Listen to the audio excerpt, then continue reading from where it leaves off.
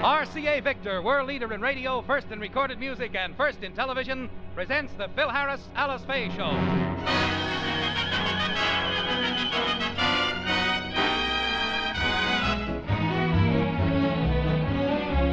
For your enjoyment, here is the Phil Harris Alice Faye Show, written by Ray Singer and Dick Chevrolet, with Elliot Lewis, Walter Tetley, Robert North, Janine Bruce, Ann Whitfield, Walter Sharp in his music, and yours truly, Bill Foreman. Phil is currently being seen all over the country in a thrilling new action picture about our long-range bombers, Wild Blue Yonder. Phil is naturally proud of the picture, but his methods of getting people to go see it are considered odd even in Hollywood. More about that later, but first a word from RCA Victor. This is the year you can't afford to miss television, what with national elections coming up and coast-to-coast coverage of big events. And now's the time to buy an RCA Victor Superset at the lowest prices ever. Go straight to your RCA Victor dealers tomorrow and see the Colby, for example. It's a 17-inch table model combining the highest standards of performance with the lowest possible price. You can buy the Colby now for only $229.95. Or you can buy the beautiful Selfridge Ensemble, 21-inch television with matching consolette base, for only $379.50. It's console television at a table model price. You're sure of enjoying the finest in television with either of these great new super sets, the Selfridge Ensemble or the Colby, made by RCA Victor, cornerstone of home entertainment for 3 generations. And now the stars of the RCA Victor program, Alice Faye and Phil Harris.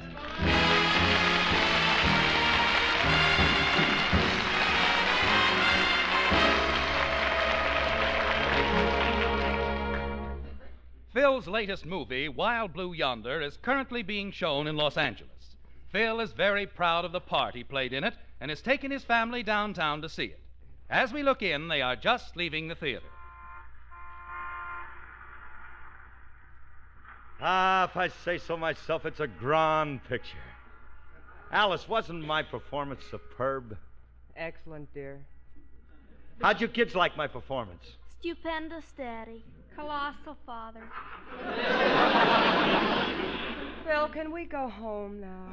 So soon? We've only seen the picture 12 times today.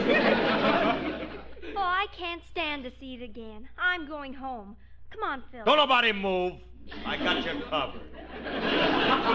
Daddy, we've been practically living at this theater, and I'm hungry. Well, I'll get you some more popcorn. Oh, not again. We've had popcorn for breakfast, lunch, and dinner. But it wasn't always the same. For breakfast, we had fried popcorn. For lunch, we had sautéed popcorn. And tonight, I have a surprise for you. We're having popcorn a la mode. Cold popcorn on top of hot popcorn. Now, come on, let's go back into the theater. Hey, wait a minute. Where's Willie? Well, I don't think he came out of the theater. Oh, here he comes now. Oh, dear. I'm so weak. Sitting in that theater for such a long time, I thought... Oh, no. Look out, everybody. They just dropped an atom bomb. An atom bomb? What are you talking about? What's that blinding flash on the horizon? That's the sun. The sun. Oh, the sun. I never thought I'd live to see it again. Let me bask in its warmth. Let me revel in its life-giving rays. Let me shut up! He's been in the dark a lousy 24 hours, and he makes a big thing out of it. Now, come on, let's go back in the theater. Daddy, look, here comes Uncle Frankie. Yeah, there is old Frankie. Let's wait for him. He'll want to go with us. Hey, hello, Frankie. Hi, Curly. Hey, you're just in time, Remley. We're all going in to see my picture. So long, Curly. Come back here. Frankie, what's the matter with you? Aren't you anxious to see my picture? Well, of course I am. I'm going to see it on television.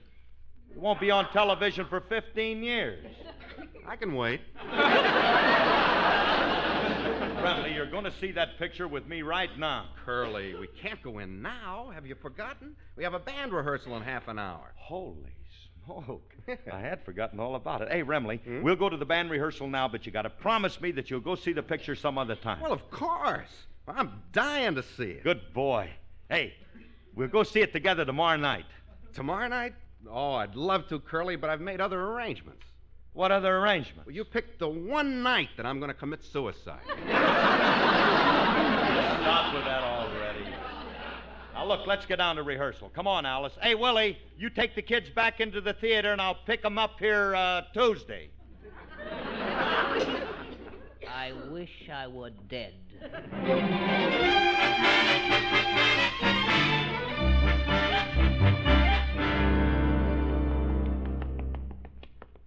Say, Phil, we're a little late. We'd better hurry into the studio. The boys in the band are probably waiting. Let them wait, let them wait. Hey, as I was saying, Frankie, hey, this picture.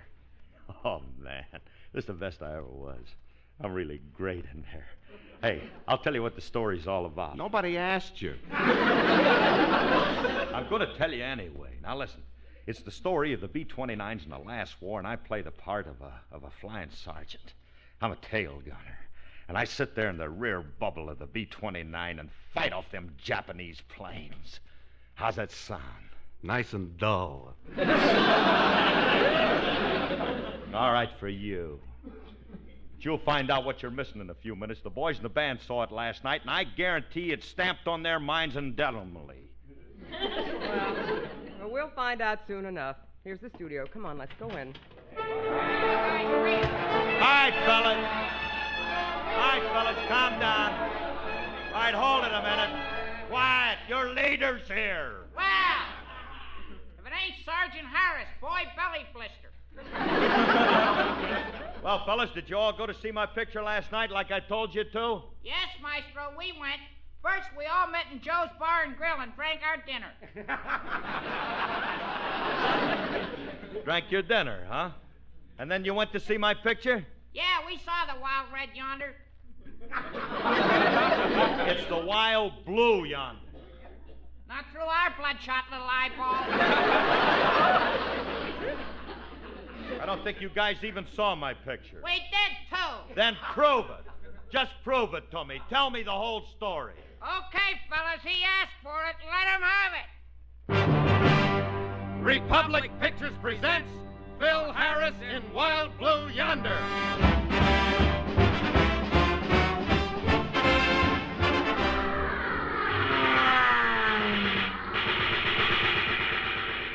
Zero's approaching at 2 o'clock. Don't worry. Sergeant Harris will blast them out of the sky. We're over the target, sir. Bombs away! Through the war's great curse stands a red cross there. She the rose of no man's land. The picture's over, The rose of no man's land. and now the newsreel. This morning in Washington, the President of the United Never States... mind the newsreel. Next thing I know, you'll be giving me the coming attraction. And don't forget, next week at this theater, the world premiere of Alexander's Ragtime Band starring Alice Faye. Don't miss it. Will you It's a break it up? little- Break it up. Get your hot popcorn here. There'll be immediate seating in the mezzanine. Will you cut it out? Say that once more. Mezzanine. Once more. Mezzanine. He was in the Navy with me. Will you please cut that out? Just forget about my picture. Now let's get on with the rehearsal. Give me a downbeat.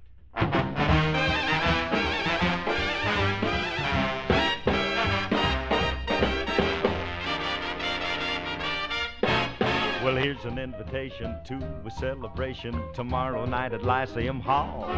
Go get your glad rags pressed and wear your two-tone vest to the 8th Street Association barbecue and fancy dress ball. Boogie woogie thumping starts the joint a jumping. All them cats is climbing the wall. The party really goes, 'cause things is really froze at the 8th Street Association barbecue and fancy dress ball. Why, there the hoity-toity meets the hoi-polloi. This affair's really bon ton. The function goes from 10 until they say amen. How they carry on. Grab your sweetest honey, and if you lack the money, the building loan will welcome you. Call. It only costs an ace to grab yourself some space at the 8th Street Association barbecue and fancy dress ball.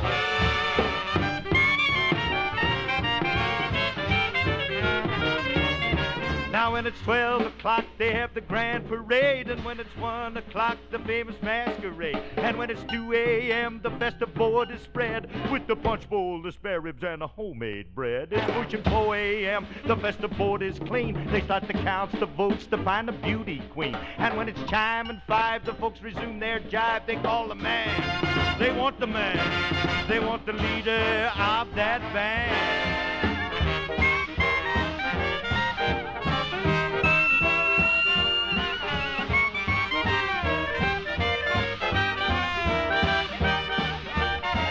Well, grab your sweetest honey, and if you lack the money, old building loan will welcome you. Call. It only costs an ace to grab yourself some space at the 8th Street Association barbecue and fancy dress ball amalgamated. That fancy dress ball consolidated.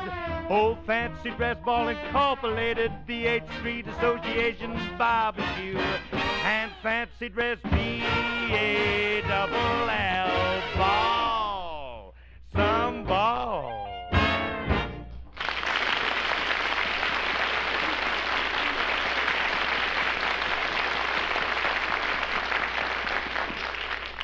Hey, Curly, Yeah. why do you insist that everybody go see a picture?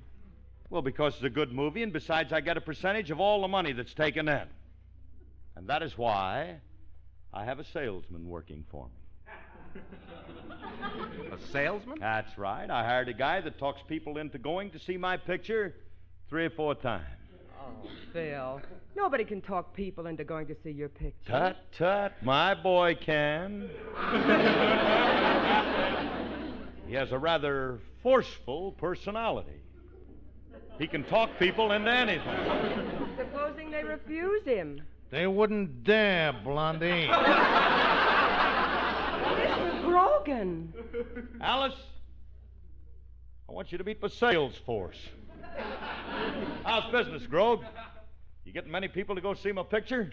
Harris, this has not been an easy job. However, I did better this morning. You see, I rented a bus to drive the people to the theater, and I managed to persuade a few. Persuade them? Mm-hmm. Mr. Grogan, you don't use any high-pressure methods, do you? Please. I do not believe in forcing people.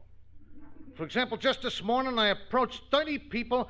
I left it entirely up to them. I merely said, which would you rather do today? Go see Phil Harris's picture or get a 45 slug between the eyes? Naturally, their choice was unanimous. Naturally, yeah. What do you want me to do with the 30 stiffs I got in the box?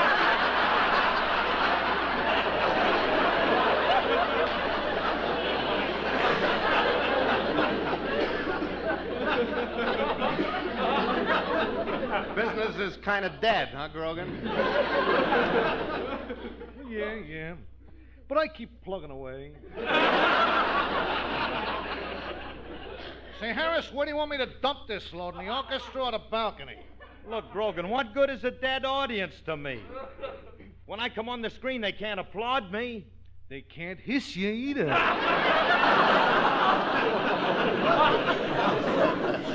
You better settle for that, Curly.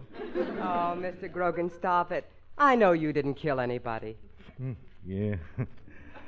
I just told him that to make him feel good. Hey, Grogan, you mean you couldn't get anybody into the bus? Just one little kid. I had to hijack him on the way to school.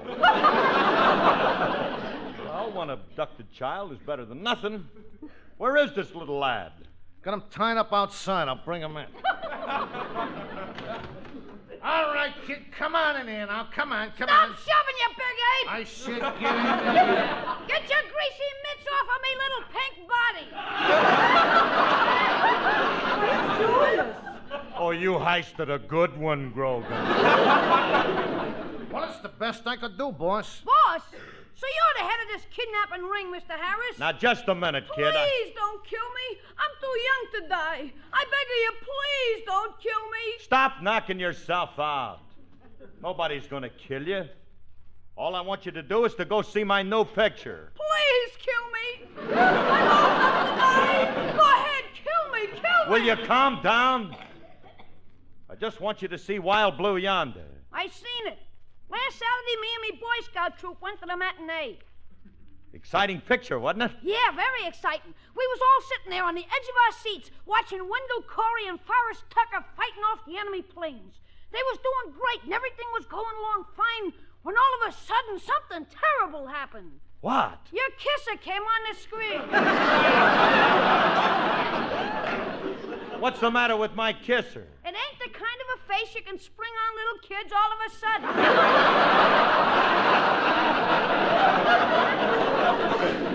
Listen, I'll have you know, son, that I'm pretty good in this picture. And I had some great scenes, especially that one scene where I was sitting in the tail of a B-29 and the Jap Zeros were diving at me from all directions, trying to kill me, trying to shoot me down. How'd you like that scene? I thought it was un-American. What was un-American about it? You had the audience rooting for the Japs.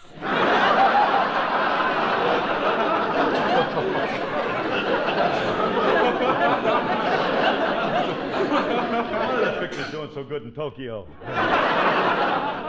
Maybe I ought to change my name to Sakihio Harris. Or Sakihio Harris.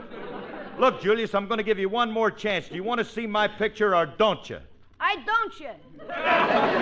Well, you see what I'm up against, Harris? As soon as the people know you're in a picture, they don't want to see it. That's not so. It's just the opposite. If more people knew I was in the picture, they'd flock to see it. There's only some way I could just let them know that I'm in it. Say, Phil, I have an idea. Why don't you do a sketch of Wild Blue Yonder on our radio show? Yeah, that's it. Hey, sure. If everybody who listens to my radio show goes to the picture, the theaters would be crowded. 8 people make a crowd? You get out of this. Look, Remley. Yes. Remley, Yeah. Look, you go over to my writers and tell them to go see my picture and then write a sketch about it. And tell them that I want it ready for rehearsal tonight. Okay, Curly, I'm on my way. Get going.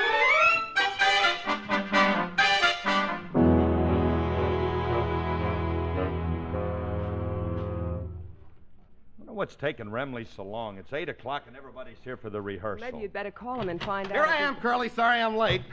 Well, here's your sketch. Ah, man, you're okay. Hey, the writers do a good job? They didn't write it, Curly. Who did? Oh, no. You didn't. Yes, I did.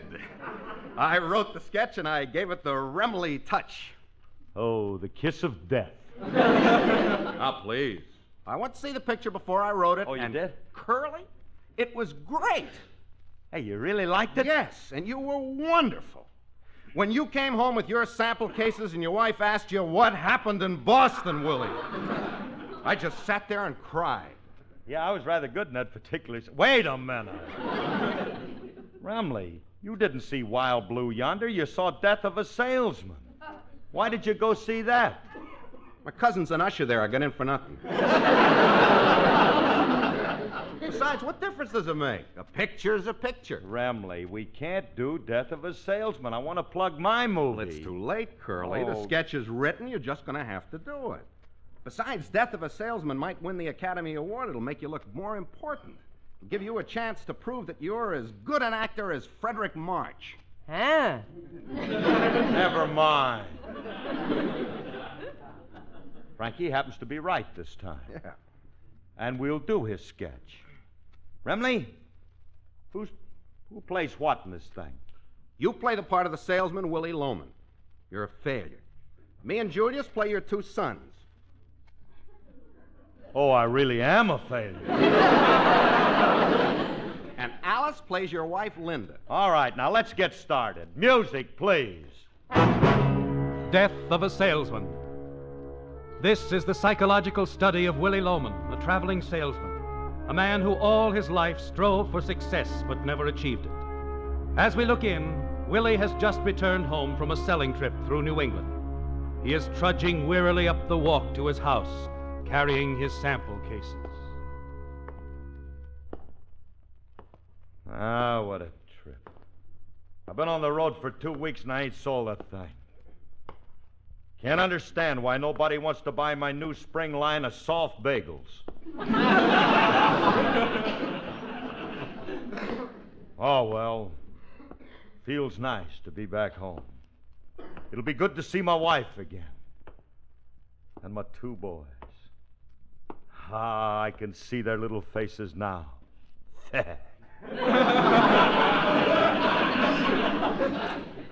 Well, at least it'll be good to see my beloved wife again. Oh, hello, Willie. Hello, Sam. Sam, I'm your wife, Linda. Oh, I'm sorry. You look just like an old bat boy I knew in Bridgeport. Oh, Willie, what's wrong? Your mind has been wandering lately. What's the matter? Nothing's the matter, I tell you. Nothing. I'm all right. And stop nagging.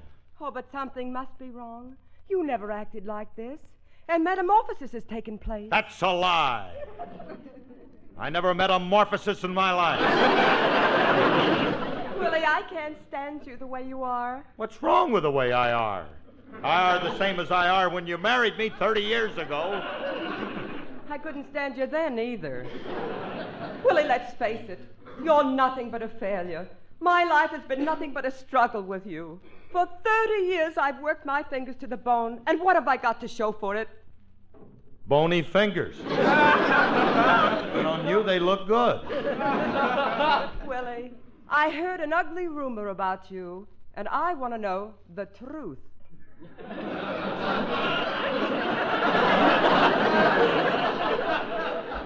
The truth about what? What happened in Boston, Willie? Are you kidding? Nothing ever happens in Boston. Everything's banned. And I mean everything.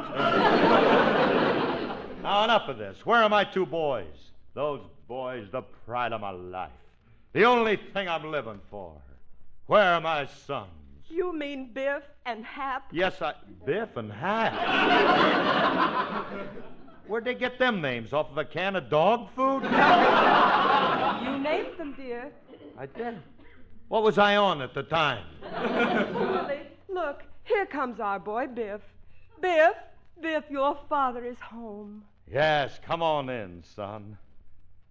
Just let me look at you. My boy, Biff.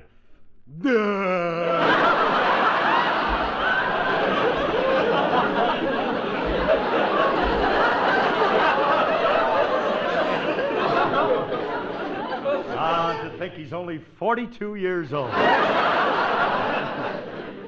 Come over and say something to your old dad, son. What happened in Boston, Willie? It should happen to you. What's the matter with him, Ma? He's just stupid. And it's all your fault. You're never home to advise him. Don't you think it's time you had a man-to-man talk with him and told him about life? I guess you're right, Linda. Son, I'm going to give you a little advice. And you'll never have any trouble if you remember one thing. Life is like a Chinese rock garden. What does that mean? How should I know? What do you think I am, a philosopher or something? Willie, tell him about the facts of life. Oh, them. Son. Here I am, over here. Oh, the kid's improving. He knows where he is now. Son, it's time you learned the bare facts of life. Because life has a lot of bare facts, and you're old enough to know the facts are there, and them that are there, and they're bare. So there.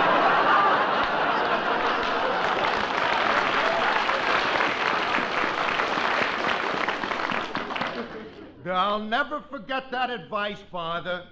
It will guide me along the road to the idiocy. Now that I've straightened you out, I'd like to talk to my brother Hap. Call Hap down, Linda. Hap, come on down. Your father is home. Is he sober? Yes. And how do you know it's him? Never mind that. Just come on in here. Ah, there's my boy Hap. How old is he now, Linda? 22. And isn't he a fine figure of a man? Ah, he certainly is. 248 pounds and 4 foot tall. Ah, you're growing sideways nicely, boy. I said you're growing sideways. Oh, it's my line. I see. Hap. This ought to get some kind of an award. But I can't say what over here. Hap, waddle over here and kiss your father. How have you been, son? Never mind that. What happened in Boston, Mac? Nothing happened in Boston. If they ever ask me about what happened in Steubenville, I'm dead.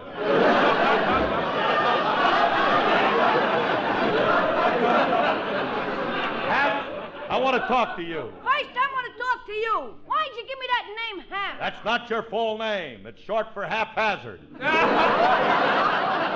look, Hap, you haven't been working. You haven't been doing nothing. You've been rude to your mother. You just loaf around the house all day, and I won't stand for any more of it. Do you hear me? I won't stand for any more of it. What are you trying to say? I don't like the way you're acting. You ain't no Laurence Olivier yourself.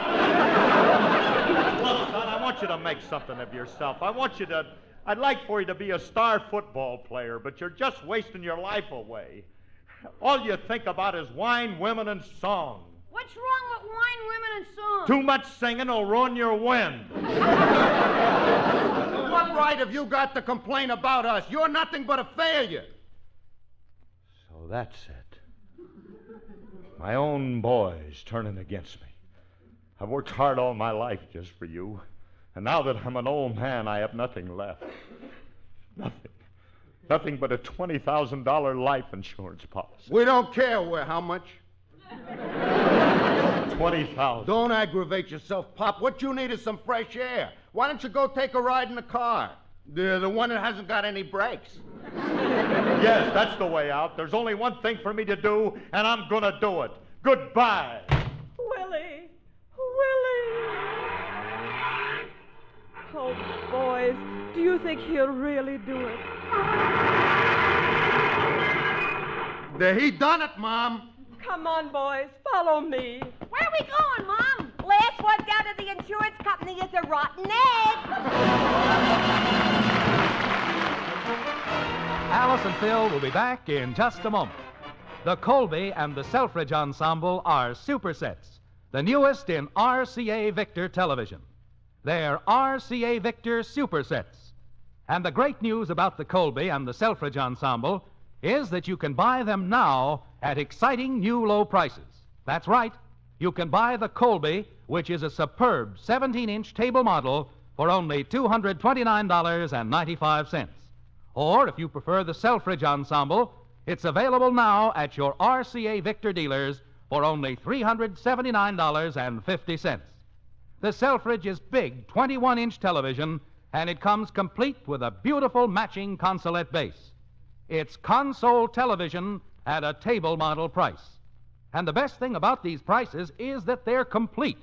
They include federal excise tax, full-year warranty on your picture tube, and no extra charge for your favorite finish mahogany. So don't wait. Get one of these great new supersets made by RCA Victor.